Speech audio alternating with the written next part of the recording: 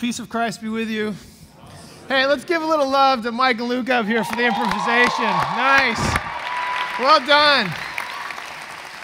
Well, it's right before Thanksgiving, and I got a letter from my friend Karis this week. For those of you who don't know or are visiting, I have a friend from graduate school at the University of St. Andrews named Karis, and she's the dean of the chapel at Despondent University in upstate Washington in Wantmore County, and we have this letter exchange. And so she just sent me a letter, and I thought it fit this time of year, so I'll read it to you with your permission. Dear Trygve, thank you for your last letter dated November 6th.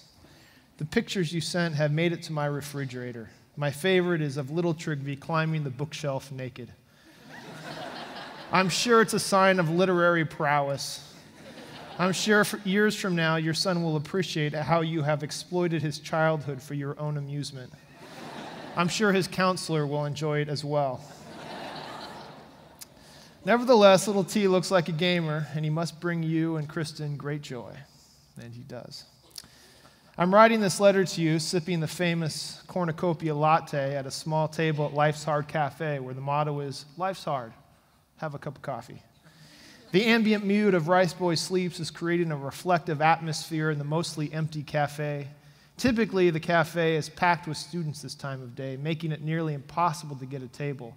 Yet as I look around, the only people around me are a few moms clicking away on laptops with kids in strollers and a handful of die-hard regulars playing chess.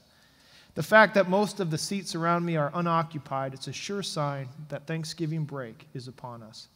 That and the rise of the albino squirrels, slow and fat from a fall of binge eating, are being flattened one by unswerving students hurrying home for the holidays.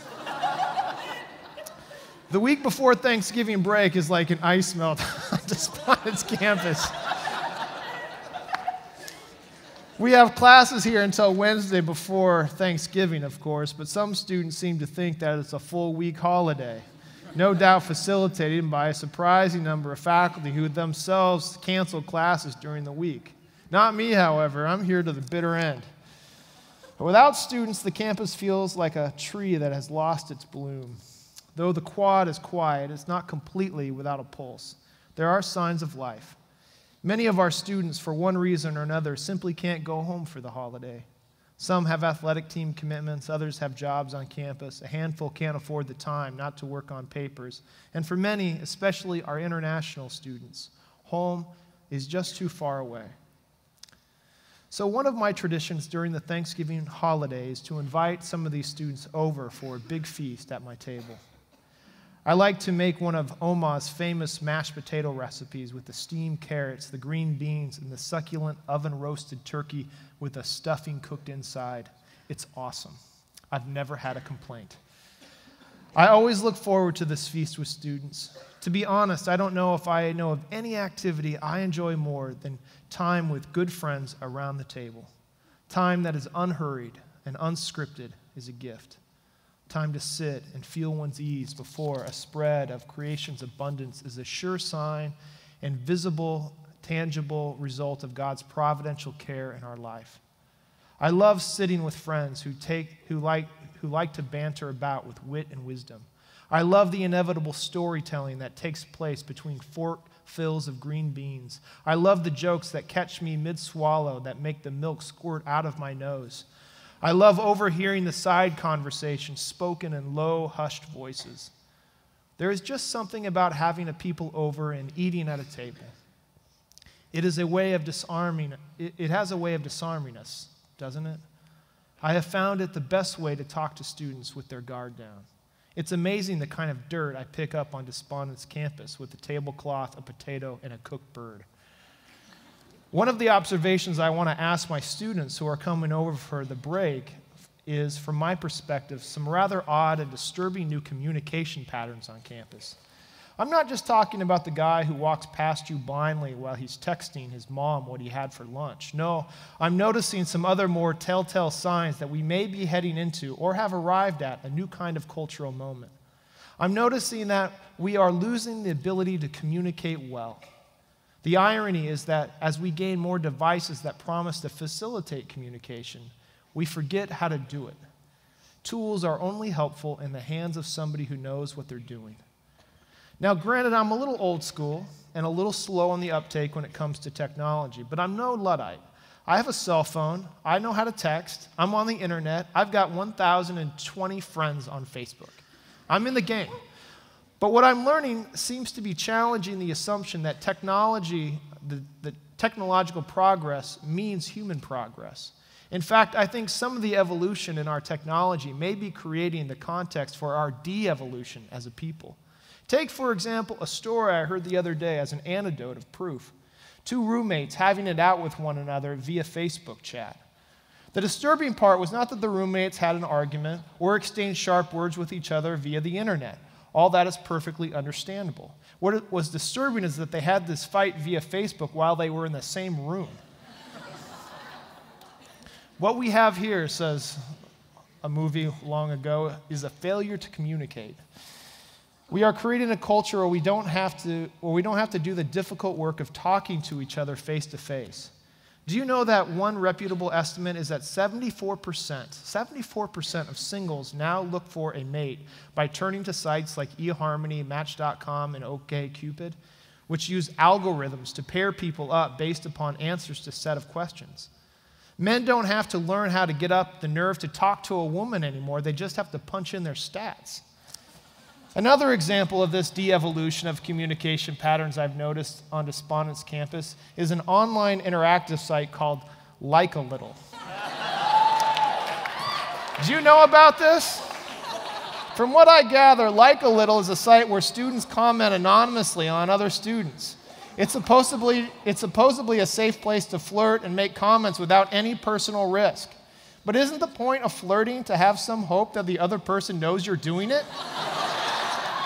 Brunette, male, I saw you walking last night under the full moon. It feels like a scene from Twilight. Blonde, female, in my philosophy class with Professor Yates, your challenge to the epistemological assumptions of the Kantian critique of pure reason gave me the goosebumps of pure religious affection. Ooh. Doesn't this seem silly to anyone else? It all feels like, hold on. It all feels like a communicative voyeurism, a degeneration back to middle school. Doesn't anyone remember that middle school sucked?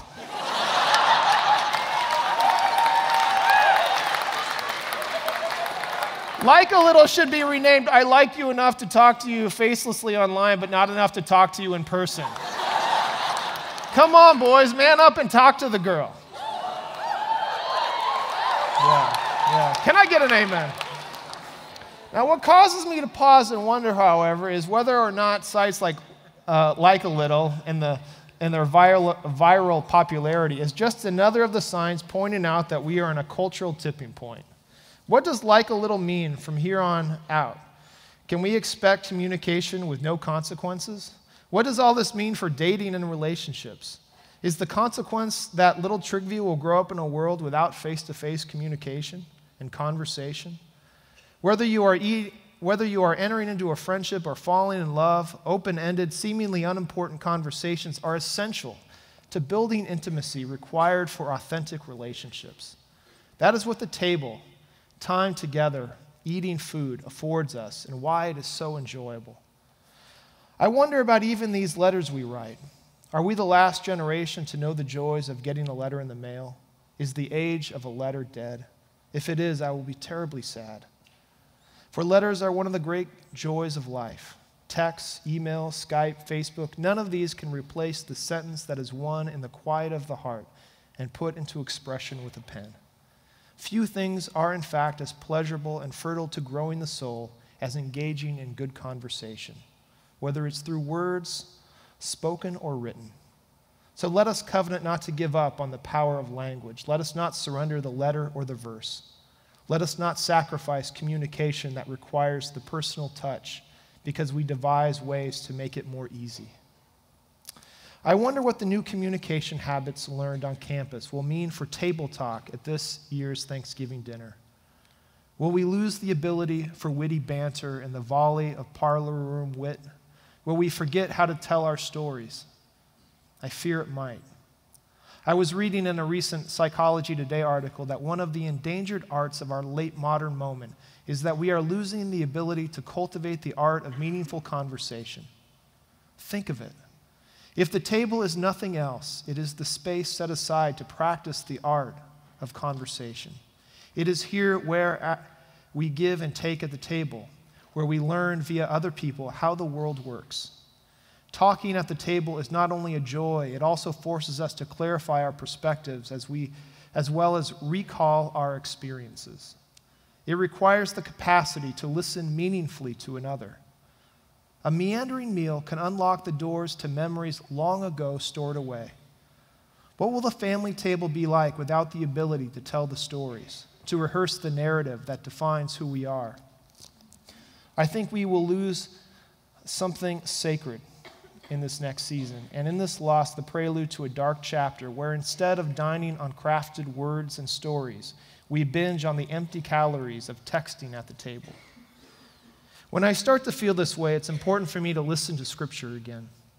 Scripture, more than anything I know, has the power to reframe my perspective.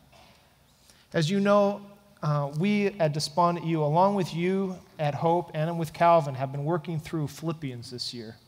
And one of my favorite verses in this little letter that Paul wrote is in chapter 4, verses 8 and 9.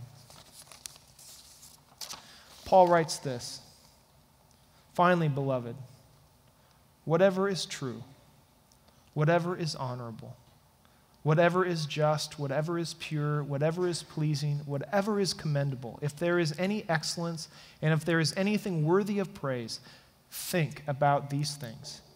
Keep on doing the things that you have learned and received and heard and seen in me, and the God of peace will be with you." I imagine that one of the things the Christians in Philippi learned and received from Paul was the art of conversation. He says, think on what is pure and good and commendable. We can speak only what we think about, what we meditate on.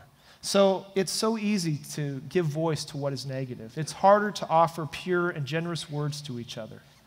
I can't help but imagine Paul sitting at a Thanksgiving table of his own, enjoying his ease with friends. I imagine Paul laughing at their jokes, sharing stories of his many travels, giving testimony to his many adventures. "Did I ever tell you about that time," he says, "when I was shipwrecked on Cyprus?" I imagine at some point in the evening, Paul would begin to tell another story of a God who came into flesh and lived among us, a God who revealed himself as a revelation to him along the side of a lonely road. I imagine when he spoke of Jesus the Christ, the risen Messiah, there was a joy and awe in his voice, a reverence that ignited the light of humanity for all who listened. For Christ is he who is most honorable and excellent and praiseworthy, and to think on him, to speak of his life, his cross, the moment and work of our reconciliation with God, to dwell and give voice to the power and mystery of his resurrection, the promise of our hope, is to begin to reclaim the art of divine discourse. For Christ is God's word, and it is this word that prepares the family table for a feast that has no end. For it is God's word, Jesus Christ, that is both the source and the host of redemption's feast. It is Christ who gives the family table not only its storied coherence, but also its shared joy. It is this story of Christ's redemption I want to remember this Thanksgiving with my students who come over to my house. For the crucified and resurrected Christ is our redemption that redefines our notion of home. The good news is, when we think deeply on Christ, is that he is right now inviting, preparing, and hosting a family table of his own, a feast of grace for all who come to him in faith. This grace is a reality whether those who come to my house think it true or not. One can deny the sun, ignore the light, but the ignorance does not disqualify the reality that the sun burns bright. I like to think on this as I prepare my meal on Thursday, for it is all prelude. And when we sit at the table with wit and banter, with jokes and gossip, I can't wait to share the story of Christ in my life.